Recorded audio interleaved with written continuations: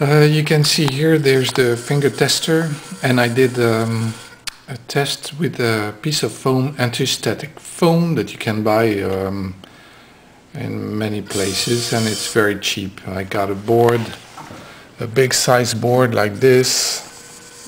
You can see that it's a big piece, and that cost €3. It's 5 millimeters thick and it's very cheap.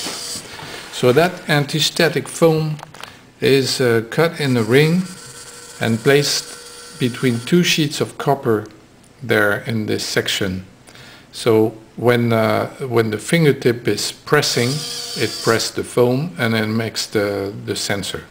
So I wrote a little Arduino script so that the finger is going in a slow motion, and like this, when I would place an object in between the finger and this part, the pressure stops. At the moment the sensor feels that it's pressing something, then it stops the finger. I will show you now. Okay, if I put, let's say, this box in between, normally the sensor should stop. Yeah, it stops.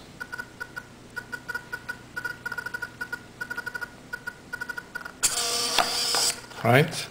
Now if I put a bigger object, like this ball, it stops as well. Alright? And I will show you the... Here you can see on the screen it says no pressure because it's not touching anything.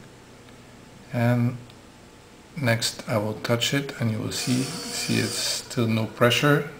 Now I'm gonna put something, so it's gonna feel that it's touching something.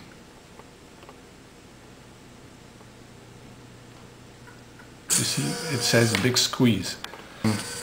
The way you press on the finger makes the difference. If you press like this or if you press like this, it makes the difference. Okay, that's it for now.